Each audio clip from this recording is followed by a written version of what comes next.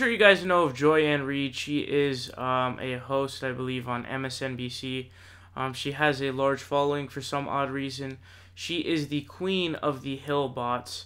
But originally, she actually was an avid Obama supporter in '08 who actually was against Hillary Clinton for some of the same reasons that we were against Hillary Clinton now. But Joy Ann Reid is, like I said, the queen of Hillbots, a true corporate Democrat, right? And she is now swiping at David Sirota, which is truly remarkable.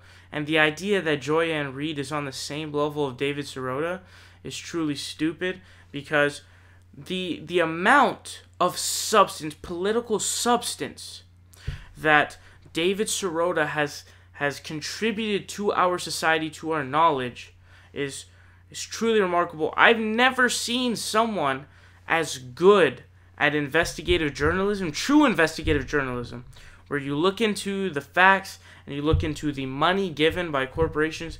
The way that he is able to put out such important information is really, really good for our society and our thought processes. And he's really good at exposing corporate donations and corruption within Wall Street on both sides of the aisle. Both of them. So, Joy Ann Reid says he used to be on MSNBC all the time.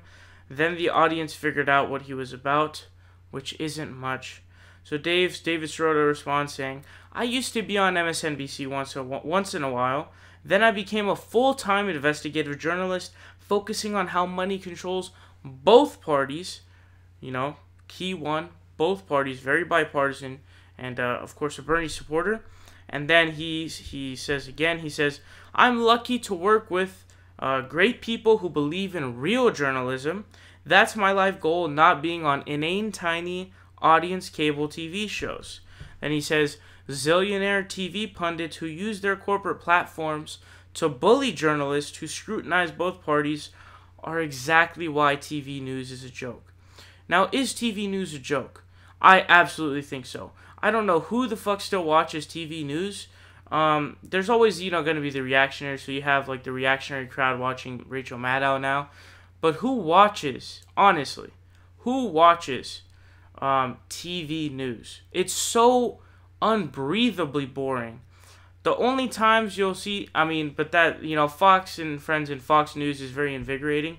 But if you already know their bias, you can kind of laugh at it and have some fun. But again, like I'm saying, this idea that Joy Ann Reid is somehow on the same level or higher than David Sirota is laughable and completely, honestly, a joke.